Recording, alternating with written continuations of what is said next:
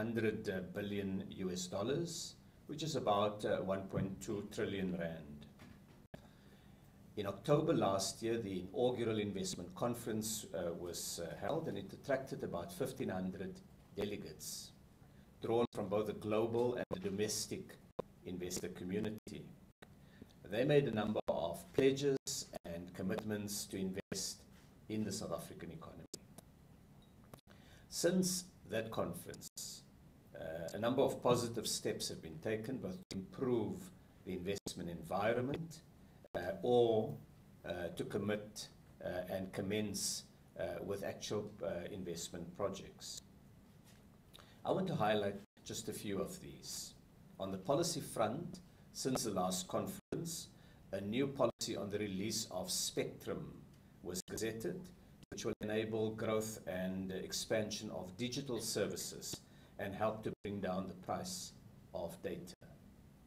A commitment to resolve challenges and problems with our tourist visa regime has been implemented, with a number of countries being given visa-free status.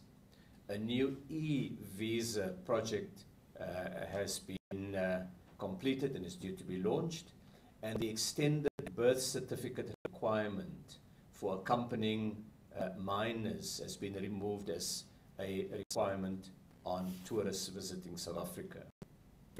More recently, the new IRP for the supply of electricity has been finalized and gazetted, providing certainty at least on the energy roadmap, the horizon, and it includes opportunities on both the traditional as well as the green energy technologies side. Also, since the last conference and following the ratification by Parliament of the African Continental Free Trade Area agreement, the implementation phase of that important free trade agreement has commenced, and it was officially launched, the implementation phase, in July this year. An agreement was reached with the United Kingdom on the terms of trade between the UK and South Africa, as well as a number of other SADC countries, in the event that the UK exits the European Union without a withdrawal agreement. To rebuild institutions and enable a more capable state, the new head of the NPA was appointed in December last year, and the new SARS commissioner took office in May this year. A new Nigeria-South Africa Ministerial Advisory Council on Trade, Industry and Investment was launched during President Buhari's recent state visit to South Africa.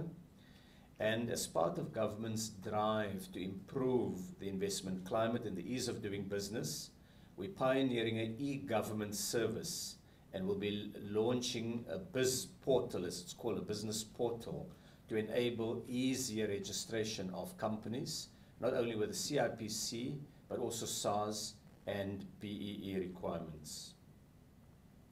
The recently released Global Competitiveness Report stated that South Africa's ranking has improved by 7 places in the past 12 months, based on improvements in a number of areas like institutions, health and product markets, showing at the very least improved perceptions of the country.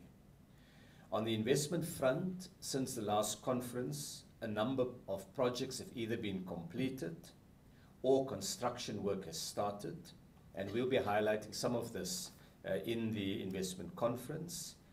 They include factory expansions, new mine development, and so on. Let me just highlight a few of them. They include major investments like investments in car production, such as the Nissan investment for the Navara project, or the R500 million Toyota Hi-Ace investment that took place recently in Durban, or the opening of a food processing plant in the OR Tambo Special Economic Zone, or the completion of the Procter & Gamble production unit, or the opening of a new mobile phone production manufacturing plant in the Dube Trade Port, and many other projects like these. the results of these kind of efforts have seen an increase in the flow of foreign direct investment. Of course, we are geared towards both attracting foreign direct investment, but also, and very importantly for us, seeking to increase the flow and the commitment of domestic capital to new projects. Last year, South Africa registered the best foreign direct investment flow in 5 years, with new FDI flows of some 71 billion rand. And that was in a year when global FDI contracted.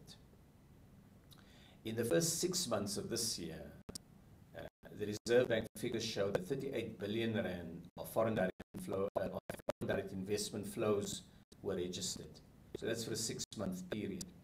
In fact, if you take the period from 2015 to date, and excluding last year, which I've referred to, the 6-month performance is better than the full year performance of 2015, 2016, 2017. So these are helpful indicators. Of course, we need to do a lot more to be able to get the levels of growth that we need and to increase employment, job creation on scale. So this year's investment conference has 5 broad purposes. The first is it will be an opportunity for government and business to have a dialogue in the investment climate. It will be the biggest engagement by cabinet members with investors since the start of this administration. We expect more than half of cabinet to be present at the event, and a number of themes reflect the key areas of focus in President Ramaphosa's State of the Nation address in June this year. Cabinet members would therefore be able to engage with investors both in bilaterals, we've set aside some time for these bilateral meetings, but also in a number of breakaway sessions that Trudy will be telling us about in a moment. The second purpose, if you like, of the investment conference, it's an opportunity for SA Inc., as it's called, to engage with the global investor community. We expect about a quarter of the conference attendees to be foreign investors or their representatives. Perhaps it will be a little bit higher than that. So local businesses as well as regulators and government representatives will be able to tell both the South African story, but also to share with the global investment community the opportunities that arise from the African Continental Free Trade Area. So that will be a signature theme of the investment conference. The third purpose is that the conference is an opportunity to provide delegates and the country with feedback on the implementation of the commitments made last year. I've referred to a few of these, and we will be providing visuals at the conference showing the kind of progress that we've made with the pledges. The fourth purpose will be that conference is an opportunity for investors to make new announcements and new pledges on the investment plans for the next 5 years. So similar to last year, it will also be an opportunity for the country to see what is in the investment pipeline. And finally, the event will highlight initiatives to improve the investment climate and the partnerships we seek to build. For example, we'll be relaunching the US-South Africa Business Council at the event, bringing together a number of large US businesses with their South African counterparts and creating a forum where US-South African businesses can engage and where they can interact with governments. We'll also be officially launching the Japan-SA Business Council. It's an initiative that came out of President Ramaphosa's visit to Japan recently, and his meeting with Prime Minister Abe. It was agreed in the course of the discussions that we need an ongoing forum to facilitate deeper Japanese investment in the South African economy, and so the council will be launched at the investment conference. And we've made some progress with master plans over the last number of months. Some of that progress will be highlighted, and where appropriate, some commitments will be signed at the conference. So what I've sought to do is to give a little bit of context to why the investment conference was held initially last year. Share with you just very briefly, because some of the more detailed ones will be done at the investment conference itself. We've got to keep something that we can talk about there, and share with you what we see as the specific purposes of the investment conference. So Trudy will be providing more detail on our state of readiness, our ability to switch on the button and say conference can open, and also on some of the themes that we will be pursuing with the investment community. So thank you, Sidwell. Over to you. Thank you, Minister. Trudy. Thank you, Sidwell. And good morning to everyone in the room and also in joining us from Pretoria. As part of the investment mobilization work that we do as government, preparations have been underway to prepare for the investment conference. As the Minister mentioned, this will be held from the 5th to the 7th of November at the Sandton Convention Center, as was the case last year. As we speak at the moment, we have just over 1,030 confirmed delegates will be attending the conference, and we're quite close to the period where we're going to cut off registration. So we would urge that people who've been invited, it's per invitation, confirm their attendance before the 25th of this month. In terms of the key themes that we're trying to pursue at the conference, I think they can be summarized into three main areas. The first theme that the Minister has talked about extensively is positioning South Africa for investment, to explain the value proposition for why investors, both domestic and international, would want to invest in the country. As part of the preparations, we have created a document that will outline that value proposition. As we did last year, there's a full document which gives you a fact base generally of investment opportunities, but there'll also be an executive summary that captures what differentiates South Africa and what makes it attractive as an investment destination. We will also be profiling key sectors in that document and also at the conference. So manufacturing, mining and infrastructure, technology, media and telecoms, agriculture and agro-processing, services, including the creative economy, and many other sectors. We would also be taking the opportunity to give some sense of the reforms that have been undertaken to support investment, but also to support economic activity in general. The Minister has touched on some of the key milestones of the 6th administration, and also some that were undertaken last year, to show that work that has been done to address the policy issues that sometimes constrain in investment. We would also be building on the social compacts that have been entered into, such as the Job Summit Agreement, for Framework Agreement, for instance, and giving feedback on how those initiatives are going and showing progress in terms of the policy development. We'll also be talking about the governance measures that have been taken, and also the various initiatives that have been done to stabilize government and also its state-owned entities. The third category of concepts that we'll be discussing at the conference is how South Africa partners with investors when they engage in the country. So we would be talking about the master plans, for instance, and how they are deployed to support investments. We'll touch on some of the incentives that are available to investors, And we'll also talk about the partnerships that we've engaged in, including the Public-Private Growth Initiative, which has seen over 19 economic sectors get together to think about how they're going to accelerate their investment. We're also going to talk about how we support investors in terms of infrastructure, in terms of established manufacturing base and a sound regulatory framework.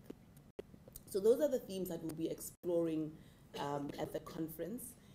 In terms of the structure of the program, on the first day, we would have some introductory events, like a cocktail event for all the delegates that will introduce people to the activities and the proceedings for this year. The President will also host a dinner with selected investors, a subset of investors, to engage with them on the economy.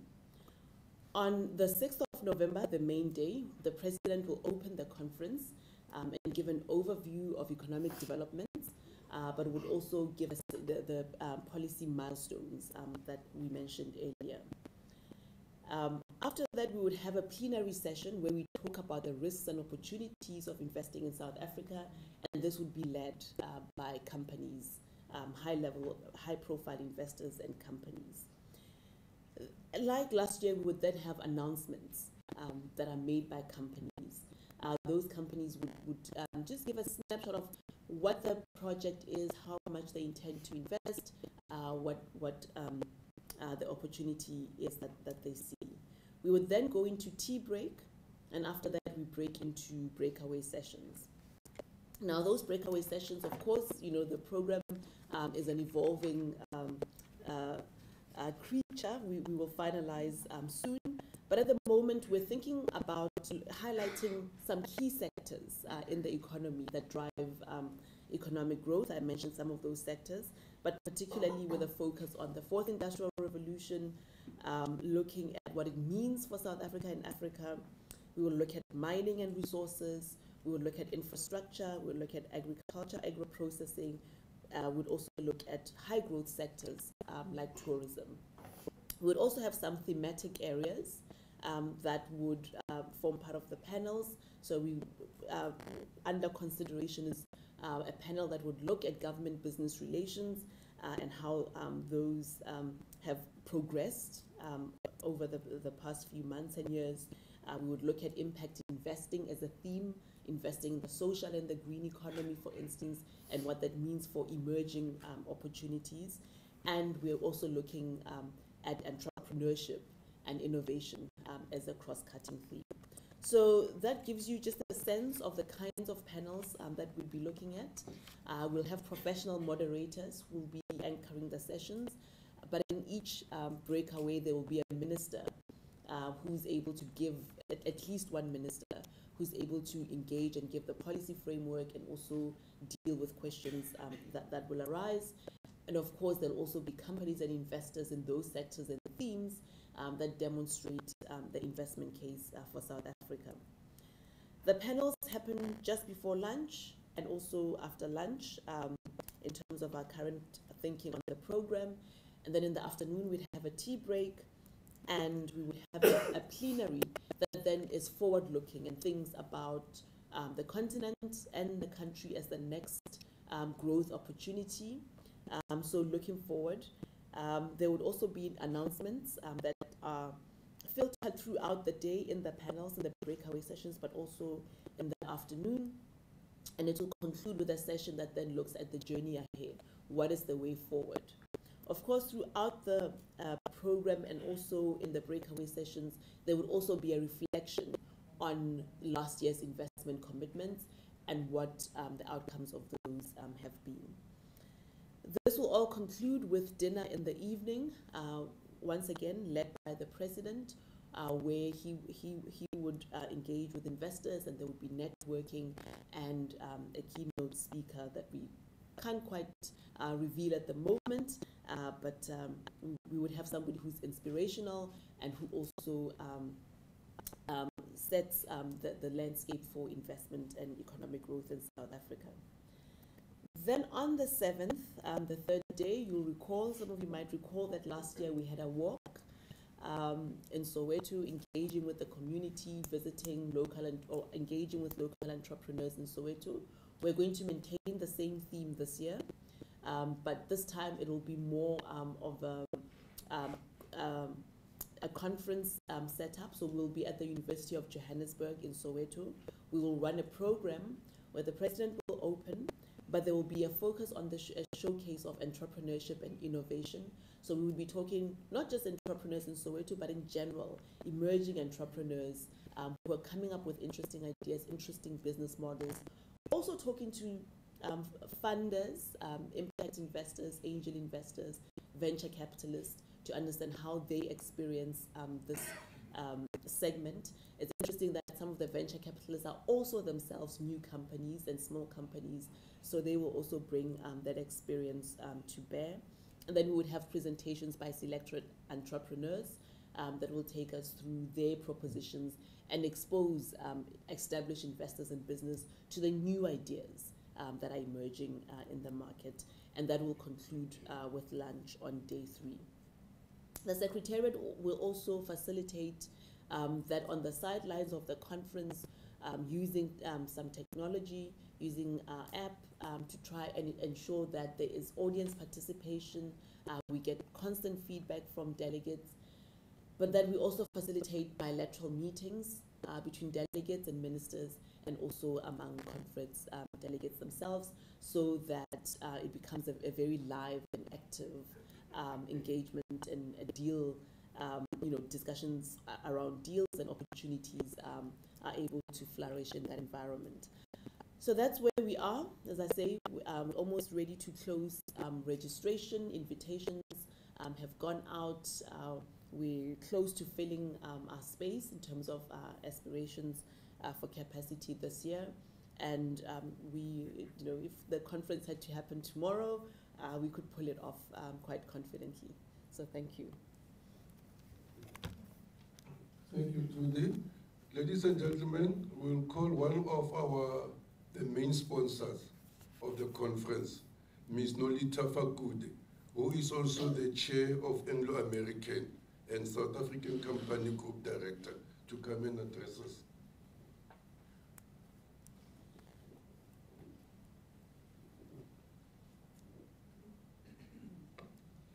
Thank you, Chair, and good morning, colleagues. Honorable Minister, leaders of government and business, members of the media, thank you very much for inviting Anglo-American to participate in this media briefing. Our roots run deep in South Africa, stretching back more than 100 years. It is in South Africa where our journey began in 1917. Since then, we have continued to be an integral part of South Africa's development and growth. As the lead sponsor for the 2nd South African Investment Conference, we see South Africa's success as an intrinsic part of our success. The 25th anniversary of South Africa's democracy is an opportune time to look ahead and reflect on how we can continue to build an inclusive, prosperous, and stronger South Africa together.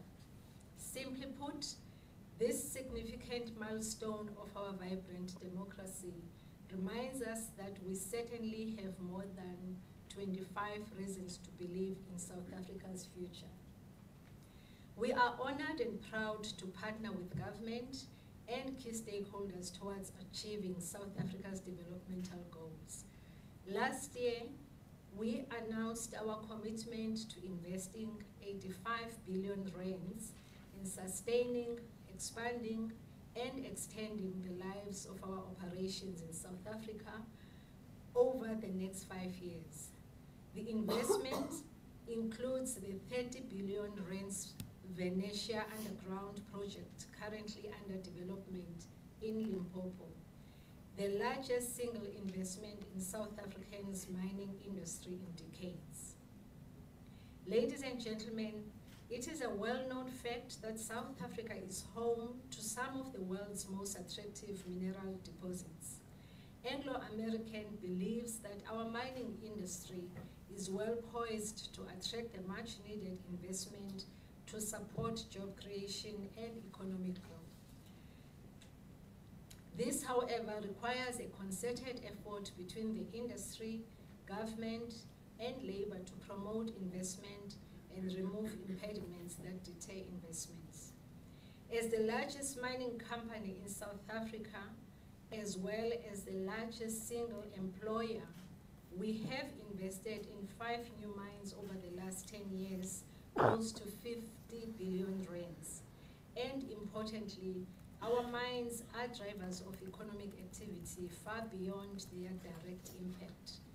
By way of example, in addition to the 47,000 people employed directly by Anglo-American, we have, through our renowned enterprise development program, Zimele, sustained more than 57,000 jobs by supporting over 2,500 SMMEs. And looking ahead, Minister, we have committed ourselves to an ambitious goal to support job creation in South Africa by creating 5 jobs off-site for every 1 job we create at our operations by 2030. And at the investment conference on the Soweto Day, we hope that we will be invited to participate and talk more around the Zimele project and the programs of our commitment. The positive impact of our investment lives beyond the mine gate. It lives in the many regions of this country where we work with partners to build models of development that can empower communities to thrive long beyond the life of a mine. We have begun work on this through what we call the Collaborative Regional Development Group, which is based in Limpopo, and it's a pilot we're partnering with Exaro, CSIR, as well as the Premier of Limpopo. This innovative approach identifies socio-economic development opportunities with the most significant potential in a region through spatial planning and analysis. This work creates a catalyst for partnership with a broad range of partners, and by working through partnerships, we are better able to deliver on our commitment to driving long-term, sustainable development in our host regions, far beyond the life of the mine.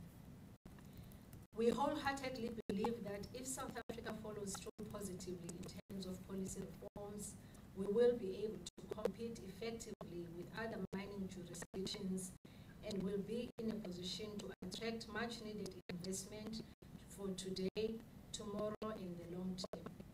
This is precisely why an initiative like the South African Investment Conference is crucial.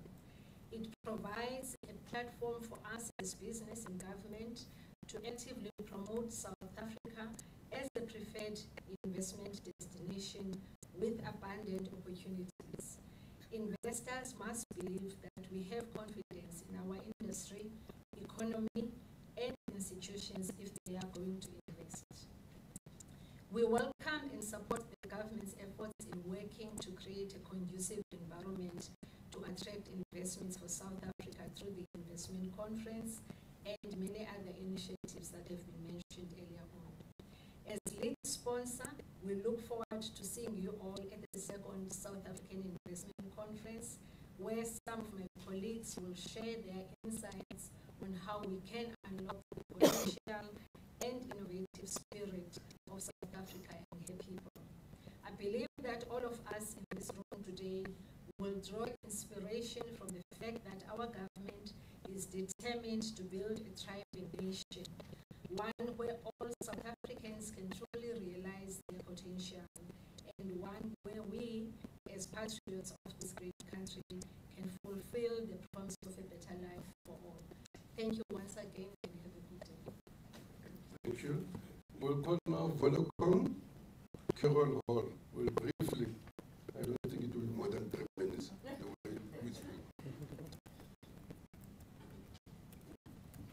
Thank you, Sibyl. I won't be long. Honourable Minister Patel, Ms. Trudy Mafaya, government representation or representatives, fellow sponsors, and members of the media. Vodacom is proud part in this important investment initiative as an official sponsor of South Africa Investment Conference 2019. We believe our support underscores our extreme optimism about South Africa's future, as well as the potential that exists when it comes to investment opportunities across a variety of industries. As many of you know, Vodacom has been operating and investing in South Africa since the dawn of democracy, which means we're celebrating our 25th birthday. During this time, we've invested well in excess of 100 billion rand into what is now a world-class network, so that South Africans can enjoy a superior customer experience right across the country. At the 2018 South Africa Investment Conference, Vodacom pledged to invest 50 billion in South Africa over the next 5 years. I am pleased to report that in the year ended March 2019, we invested over 9 billion in South Africa alone, and we will provide an update to the investment conference in terms of how much we have spent in April to June quarter. We will also announce spend in the first 6 months of the current financial year when we release the interim results on the 11th of November. The commitments that government has made in recent times, and Minister Patel has mentioned this in terms of the assignment of spectrum, it gives us confidence in the future and the sustainability of South Africa's telecom sector. And while we remain committed to driving down the cost to communicate, new spectrum assignments will assist in accelerating declines in data prices, and it will ensure that more South Africans participate in the fourth industrial revolution by having access to data and broadband. The advent of 5G will open up a world of possibilities when it comes to the creation of new industries. We pledge our unwavering support to President Cyril Ramaphosa, who has valiantly spearheaded and led the South Africa Investment Conference. We encourage all South African businesses and individuals to pull together to make our collective future an even better one. Thank you. Thank you very much.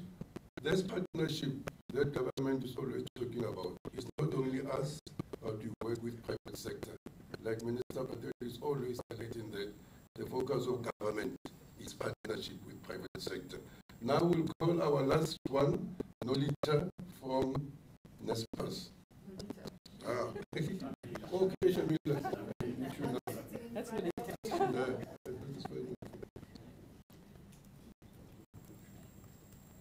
Good morning, everyone. I'm going to be very short. So thanks so much for inviting NASPERS. I think it's really significant for us to be here. As Anglo-American, we've been in this country for more than 100 years, and we've really evolved as a company into one of the biggest consumer internet groups in the world. Honourable Minister Patel, Ms. Trudy Makaya, fellow sponsors, government representatives, the media, ladies and gentlemen. At NASPERS, we are very encouraged to be at this briefing today. It's almost exactly a year since last year's conference in October, when President Ramaphosa went on his investment drive to raise 2 trillion rand in new investments.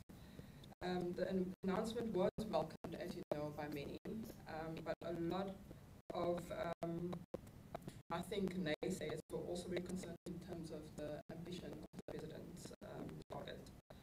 We all know that after a few days of lively conversations last year, government very successfully managed the law to fundraise 300 billion from the corporate sector. We are all very aware of the many challenges we face as a country, and as NASPERS, we recognize that this type of tenacity and planning as part of a larger reform plan is needed to give us hope and a future as a country. In this, it is this solutions approach and long-term view of the President's investment drive that has motivated us as NASPERS to get involved and to support government in the raising the funding that is needed to take South Africa forward. This is, after all, what we do as NASPERS. We invest in and build companies across the world in high-growth markets. We are a technology investor and operator and one of the top 10 consumer internet companies in the world, competing working with the likes of Facebook, Alphabet, and so on. We do not only fund these tech investments, but we quite get our hands dirty as well, as we are a tech operator and investor, and we work with local founders and help them to scale and grow their businesses. And our global scale has enabled us to help them to access new markets. Locally, if we look closer to home, we see attractive opportunities in South Africa to develop this kind of online platforms, and we're very encouraged in terms of progress that's been made in terms of spectrum. And we also want to do the same thing here in South Africa as we've done elsewhere in the world, where our core focus has been on online classifieds, food delivery and payments, and fintech for the long term. We also back earlier stage investments in new industries that's disrupted by tech, for example in education, online travel, and health. Also in South Africa last year, as you might know, we've made an investment commitment of 3.2 billion of new investment over 3 years in existing SA businesses such as Takealot, who now employ 2,000 people, Mr. D, Superbalist, Property 24, Auto Trader, Media 24, OLX, and other consumer internet companies. Additionally, we've also started a new fund last year. We made the announcement at last year's conference that we're starting an early tech business initiative called Naspers Foundry, and we're very proud that we've made our first investment in June in a company called Sweep South. We've made a 30 million rand investment, and basically what that company does, it's an online cleaning services company. People know it as the Uber of online cleaning services, and basically what it does is it matches domestic helpers with people that need help in their homes, and we're very proud of that of that investment. To date, Sweep South has employed 15,000 people. We will be making more investments over the next couple of months in Naspers Foundry. Particularly, we will be focusing on funding more tech companies in South Africa. Our commitment at Naspers to this year's investment conference is to continue to help establish confidence in the country's economy and to build sustainable and inclusive growth through big picture investment strategies. We stand here today as a South African company that has grown internationally and has proved the potential of South Africa. Thank you very much. Thank you very much. Is Communication Director at Naspers. Thank you, Shabela. Without any waste of time, colleagues, we'll start with questions. We'll take 4 here from Cape Town, and then we'll go to Pretoria. Introduce yourself and the organization you are representing. Louise Omarji from Fin24. My question is, load shedding has returned, and I wanted to find out maybe from Trudy, how do you anticipate that you will address this matter? Because it seems to be a stumbling block in sort of our value proposition. Okay. Annalisa for ETV. I just want to ask, so last year we were able to get about 300 billion of pledges. Given the policy amendments or that we've actually mentioned, do you have any targets that you're actually hoping to achieve this year? Okay. Another one?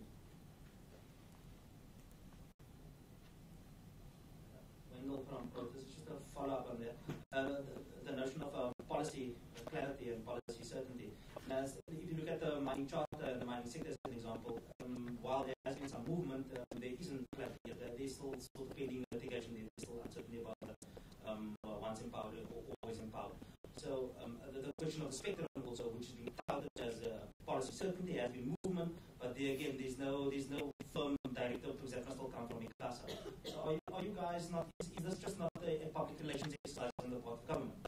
The notion of which my one colleague suggested is what is the measure of success? So, for example, Vodacom says 3.2 billion over 10. Sporado says also we've already made commitments. So these are commitments that have been announced last year, but it's sort of over the next 5 years. How do you differentiate between, or how do you not conflate sort of old investments with new investments? And again, what is the sort of the target there? And then just finally, just from an investment perspective, besides the ESCOM, which is the elephant in the room, I don't know if you have generators at the center of the city to say tomorrow we can start. But it's the certainty.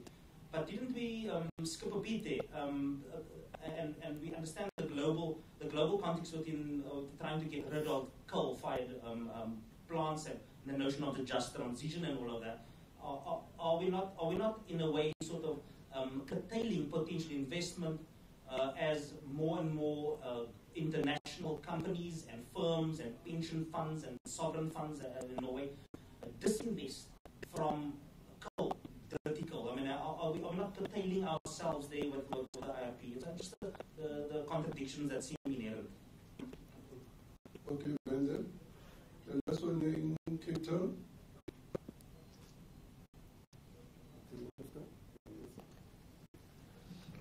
Perhaps, Trudy, do you want to have the first crack, and then I can deal with the residual questions? Thanks, Minister. The first crack. ESCA, I think, asked what is the target for this year. I mean, I think it's important that we think about investment. First of all, the target is over a 5-year period to reach 1.2 billion in new investment. And how you untangle that it's new investment, of course, I think it's when the figures are coming out and you look at what the Reserve Bank, the figures that Minister referred to, for instance, in terms of Reserve Bank figures on investment, which shows an almost 5-fold increase in investment over the past year. I think that is the ultimate measure of the actual impact of these initiatives. We also have to be mindful that investment is very lumpy. If you look at, let's say a 25-year trend in terms of investment amounts over the past 25 years, you'll see that it's not a smooth graph. It's actually, there'll be very lumpy investments, say, a capital program at a mining firm would come up with a very large investment. But of course, once they implement it over a period of time, that tapers off. So you see very volatile data. So you can't necessarily expect that you would neatly divide the target into 5 and say, this is what you should have if this is your 5-year target. But I think it's important, as you'll see at the conference, that we do track the trends and we ensure that we're on the right path to meet that 5-year 1.2 trillion target. In terms of some of the policy initiatives that have been raised, I think I'll let Minister deal with most of those. I mean, I think what's important is to understand that many of them are processes. It's not as if you issue a directive and then everything immediately happens. The institutional frameworks have to come to, they have to take on what has been announced and make it real. So the example of spectrum, for instance, is a good one. You have a policy directive that clearly sets out what the framework is for issuing high demand spectrum, which is very important from an investment perspective, that people understand how this process is going to be governed in terms of principles and frameworks. But ICASA has the responsibility to then take the board and run with it. And you might know the President has monthly meetings at NEDLEC to track job summit commitments, and this was one of them. And at that meeting, ICASA comes and they're held accountable and they share their timeline as to how they see the next few months unfolding in terms of their milestones. So the process keeps going, keep running. It's not a stop-start, it's issued and then you move on. Similarly with mining charter, I think Minister Mantashe has been very clear that in his engagements with the Minerals Council and the industry, there's understanding on the key principles and agreement on what is necessary to get this industry going. There might be outstanding issues that have to be resolved, but from an investment perspective, what investors need to move forward, as you've heard from Ms. Fakude, there is enough of guidance to move on. The IRP, I think you would have noted that in terms of the policy positions that govern that IRP, thinking through a just transition is an important part of it. And also that there is clear direction in terms of the allocations that have been given to various energy sources, that we are mindful of where trends are going in terms of moving to better grades, better quality coal, but also in moving into other sources of generation. In terms of Lamisa's question on load shedding, and that being a stumbling block to the investment proposition. I mean, no one can quibble with the idea that that is a significant constraint. Not long ago, South Africa we used to pride ourselves for our energy as an advantage in terms of investment, and now we're in a very different position from those days. So there is concerted effort to deal with that. I think once again we have to think about the past 12 months as to the progress that's happened over that time. There has been clear concerted effort by National Treasury, by government, to think through the financial position of Eskom and to ensure that it remains a growing concern with the various cash injections that have been given to it. But those cash injections did not come with were not a blank check. There were clear requirements in terms of reconfiguration that were imposed on the entity to ensure that that money has impact. The Chief Restructuring Reconfiguration Office has been set up. There's work happening there to think about how to make that directive real. Eskom itself has thought about an operational plan to improve its operations, to ensure that things like conveyor belts, etc., we don't have incidents like that. So there's been many interventions to think about how we get Eskom going over the past 18 months or so. Now, the important thing is that all of this is going to be consolidated into a holistic strategy, which will be released by the President, supported by the ministers, in terms of how to resolve, how to stabilize the operations, the governance, but also the financial sustainability of Eskom, and overlaid with that, situating it within the IRP and how it fits into the evolution of the energy market. So that will be communicated in due course in terms of what that plan is. But you'd have seen over time that it brings together many initiatives, task teams that have been set up to think about this process. So yes, we are aware that in terms of the value proposition to investment in energy is at the core of it. But there's clear movement to ensure that key decisions are communicated and a roadmap is communicated as to how we're going to get back to a position where Eskom is not such a constraint. I'll leave it at that. With 3 years left, that's pretty much answered all the questions. I think your question has been addressed by Trudy. And so we set a target, and we're going to do that and in the countries, we'll see what the level of commitment is this. And I think to ask our question that it needs to make the certainty and policy clarity is not the same as investors from government as an investment trust is that no one does that is. Individual investors may want the government to pronounce in a manner that is consistent with that country's commercial objectives. So we will look at the entire investment horizon and try more or less society's best. So such reports as we have made in the instance of the mining charter. And that is what we seek to do, is to ensure that we're not capricious, we're not arbitrary. That is the nationality behind the choices, whether it's spectrum or the mining charter or the IMP. And that the investors are then able to plan their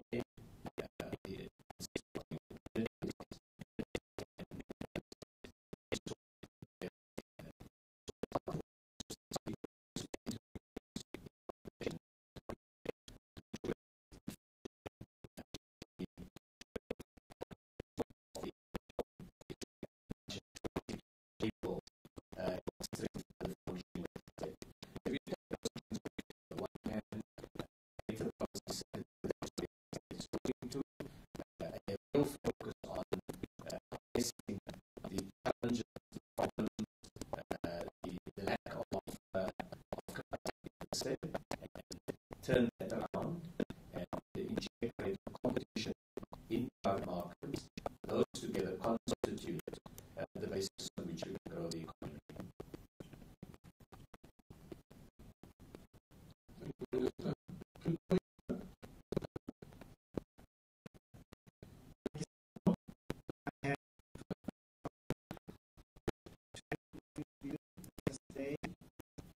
these Fraser from ZA Confidential. I was trying to use what you just said has been answered. It wasn't a evasive economic answer from a very talented economist. Are you going to as high as 300 billion this time round? Will it be a success or a failure? If not, will you be resigned?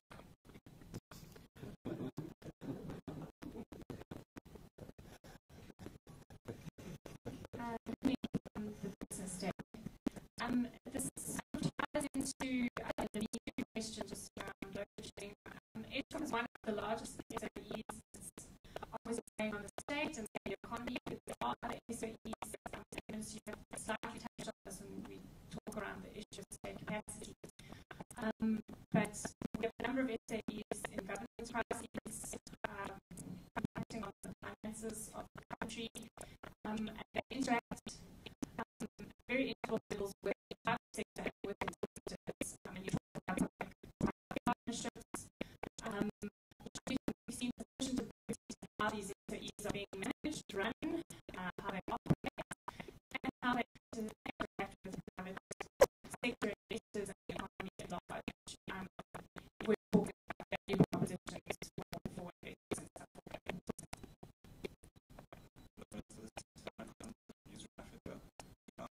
Please expand on the SAUs and business councils that you're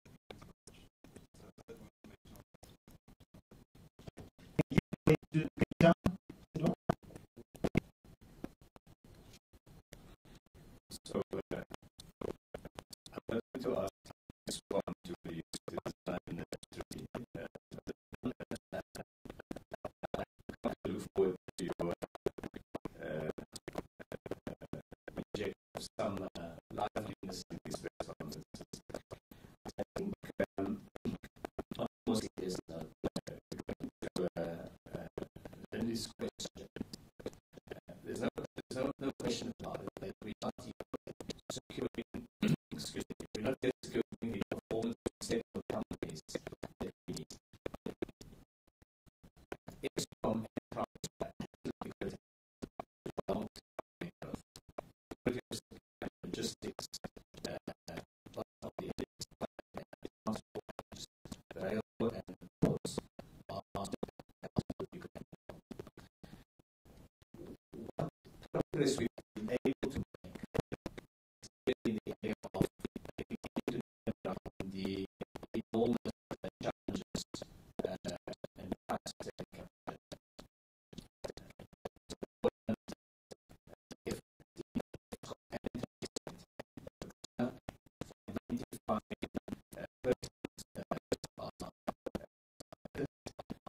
At the beginning of sending people to private parties.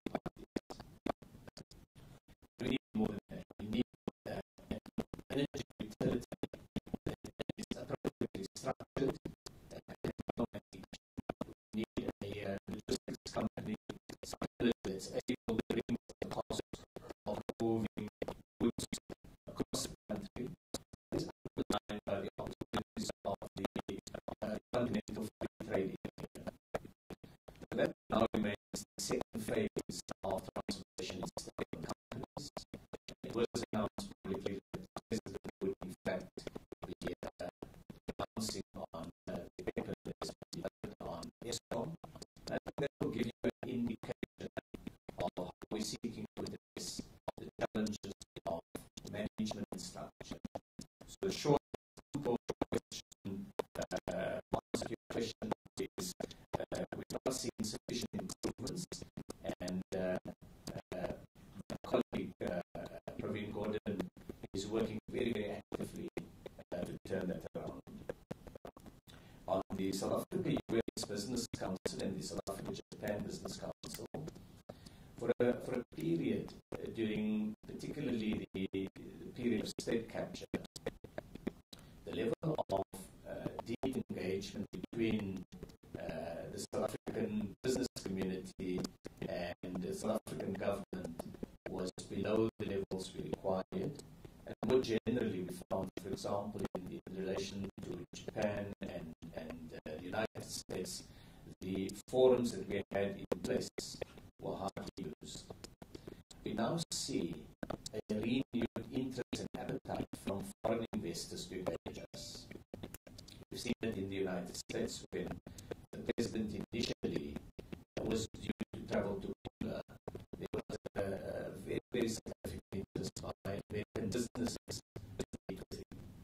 When he decided to focus on domestic challenges and not go, the investor community, there was a very positive side. The president, instead of being in New York, was seeking to address the immediate challenges back home. So they offered, they said, they would like to have a relaunch of the West Africa Business Council, and we'll be doing that in Southampton on the 6th of November. When we traveled to Japan, we convened the business forum. We had Japanese investors and South African investors, about 100 investors in the room. And as we engaged them about the opportunities in the South African economy, these were large Japanese businesses, some of whom currently have a presence in South Africa, like Toyota, Nissan, and others. Some who had an interest in South Africa, but not yet a presence in our domestic market. And they were quite keen to have an ongoing long-term relationship, particularly the new investors want to find a place where they could talk through how to get into our market and how to expand on the African continent. So we agreed that we would set up this business council, that it would bring together representatives from Japanese business, South African business, and government representatives. So that will be launched. Now, Japan is a very significant exporter of capital. But what makes Japan very interesting is also a country with cutting-edge technologies. When I visited the Toyota plant recently, as part of launching the R500 million expansion of high-ACE manufacturing in the country, I saw smart robotics on the production floor. Used to bring down the cost of production, increase the flexibility of the supply line to the main assembly plant. And these were processes that had previously been done offshore, and the Japanese company brought back to South Africa. It was, I can use a colloquial name rather than a technical name, it was the floor of the taxi, the side panels. These were previously imported and assembled here. They now in less here, and they are, so therefore you now add to the assembly process a local manufacturing component that precedes the assembly. This is part of our Auto Master Plan, where we've asked the industry to increase the level of investment in localization of components so that we can get more value out of our auto sector. That example that I've given of Toyota, they need a forum where the company will be able to engage on a consistent basis with South Africa, with our government, with suppliers, with other businesses, and so on. And that's what the Japanese Business Council will be about. John, I think on a more serious note, your comment, what truly sought to do is to acknowledge upfront the challenges that we face with the energy challenge, with not only the recent blackouts, but also more generally that we've not invested sufficiently in diversifying our energy sources. The IRP spells out a diversified portfolio of energy. We've given certainty to the market now where we're heading with green energy, and as you'll see from the IRP, a very significant part of new energy will come, in fact, from wind and from solar.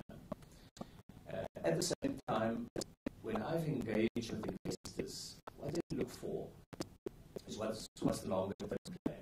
Of course, it doesn't help many businesses when you have power outages, as we've seen recently. critically for them is, does the state have a plan? Do you know where you're heading to? And can we, if we commit the billions of rands that we need to do now, can we see a path forward where there will be a secure supply of energy? So we've diversified not only energy technologies, but we're also diversifying where we draw energy from. So we've created in the IRP clear windows for private sector investment in energy, as well as seeing a role for ESCOM in the new landscape. On the 300 billion rand that was pledged last year, at the investment conference, we're going to highlight what steps have been taken by the sponsors of each of those pledges to show, in some cases, the project would be complete. I've given an example of a food processing plant who sells these ready to market food packs. That's located in the Lower Tambo Special Economic Zone. So that's something that you can say the investment is complete. The building has been done, the machinery has been installed, production is flowing. That's one kind of example. Another kind of example would be where a mine is currently under development or a factory is being built, where we will show the extent of construction work that is undertaken, prepares the company for that operation for production. The third example is where the company has made a pledge. It's now gone through the EIA, that's the environmental impact assessment. It's done its feasibilities. It's got to bankability stage. It's raised the funds. It's ready to press the button. So depending on where you are, some projects have a long gestation period with a mine typically from the point where you say, I'm going to do it, to when you begin to sink your first shaft is quite a period. Others are quite quick from the time that you make the announcement to when you can see the production flowing. Say, for example, with factory expansion, it's relatively quick. So we'll show a portfolio of these different examples to illustrate this. Of course, having said that, we can't be complacent. We've got to do a lot more, because ultimately the true test of the success of the investment conference is not just the pledges, but it's the speed with which we can get those commitments translated into fixed investment. And that will ultimately see eventually in the GDP figures. It's like planting the seeds. We're waiting for the fruit to come out, but we don't plant those seeds now to be able to see a structural change in the rate of GDP growth. And that's what I think we're focusing on. But Ruchi, I don't know if there was anything that you wanted to add. No, Minister, I think you've covered everything. I think I've been given one additional task in preparing for this conference in my long list of tasks, which is to prepare a draft resignation letter. Minister, I think you've covered everything. Thank you. Thank you, Minister. Colleagues, can we go for the last round? Is there any question here in Cape Town? Going. Okay. In Pretoria, is there any question? Last question? Colleagues here for questions. We've got one question. Just everyone is contributing to the conversation. Please remember to tweet on hashtag InvestSA, hashtag ThinkAfricaInvestSA.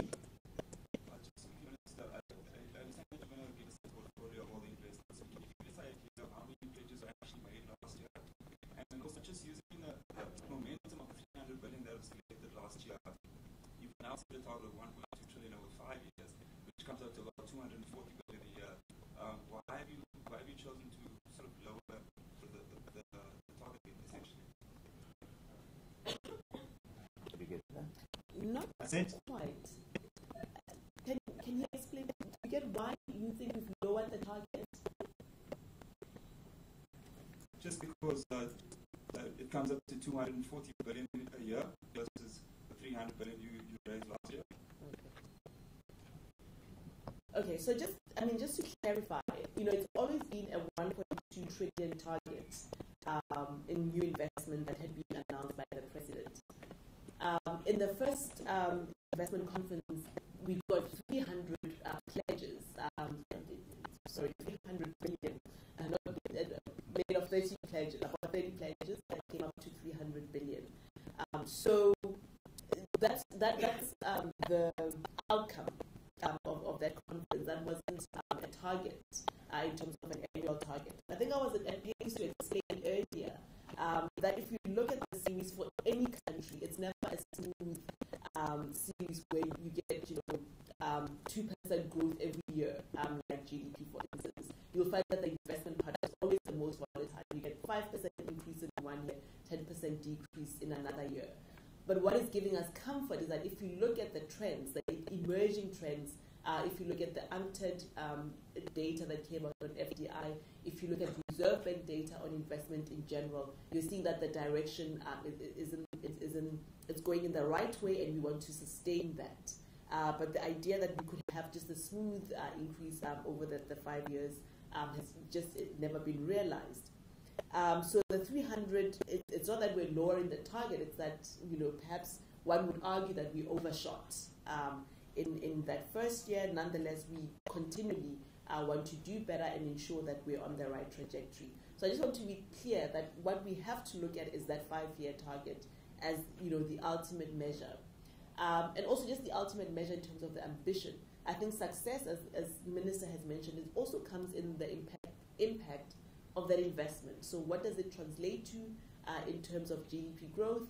And you'll see in some of the investment themes that we're trying to push this year is to try to highlight those sectors where we think that investment will also have a high socioeconomic impact, which is, I suppose, what we're driving to ultimately. So, I hope that clarifies where the 300 fits into the 1.2 billion, but we have not moved the target at all.